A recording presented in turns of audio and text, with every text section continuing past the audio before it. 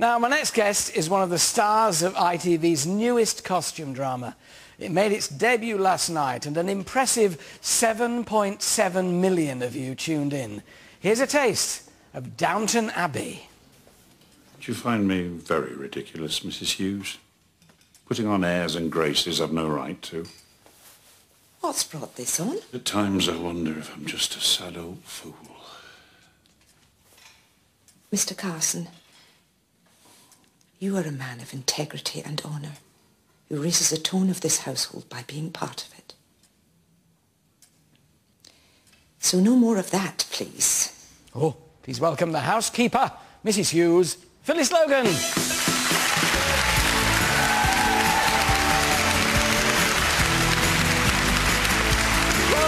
It was fab. Did you enjoy it? Oh, No, honestly, you loved it.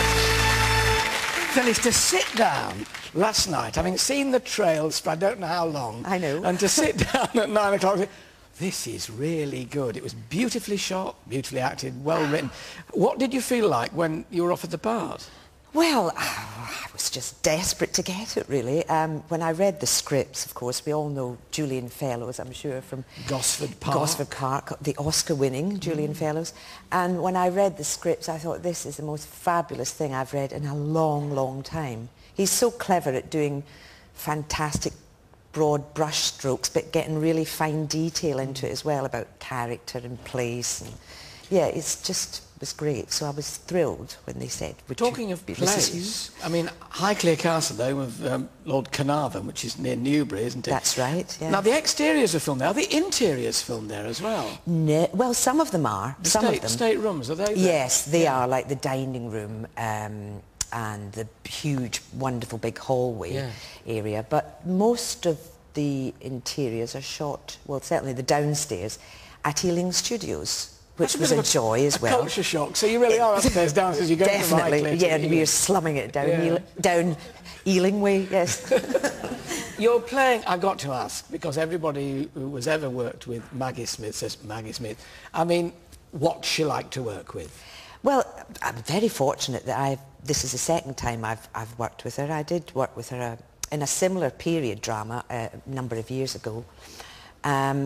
But I don't have a lot to do with her, unfortunately. Because I'm downstairs and she's the Dowager Countess. You know, I don't really...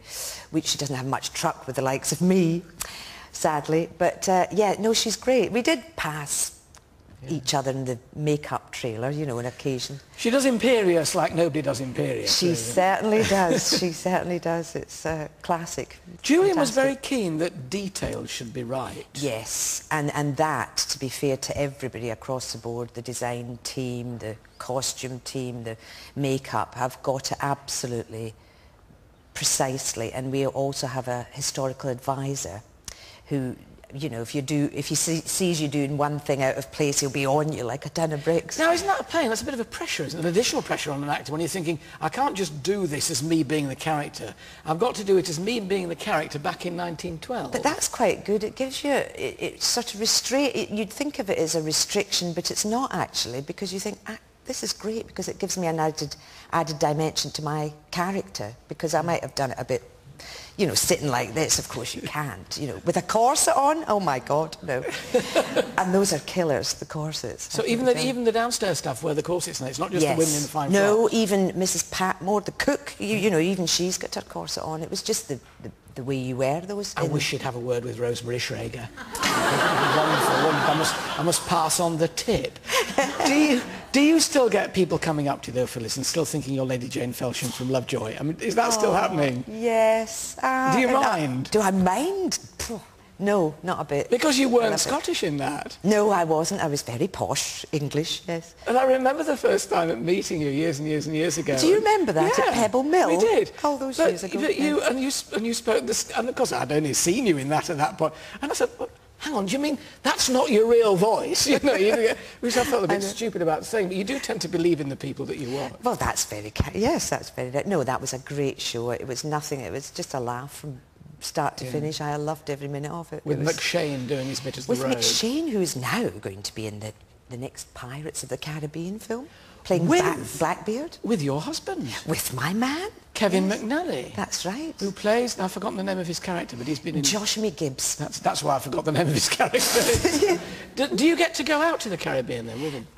We have done, yes. Yeah. And he was in Hawaii recently. Oh, drat. So we had to go there. And where were you in Ealing? And, yeah, I know. Oh, you got to go there, right? Yeah, just very briefly. Yeah. But yes, and so I met up with McShane after all these. I hadn't seen him for years, so that was nice. Oh, wonderful. Meeting up. How many episodes have we got of I think Downton? I think there's another 6, but keep watching because there are some fantastic storylines coming up, and everybody gets a crack at the whip. You know, all the downstairs, upstairs, everybody. Fantastic, juicy storylines. We shall look forward to Sunday nights being pleasurable for at least a month and a half. Ladies Yes. and gentlemen, Phyllis Logan. Yes.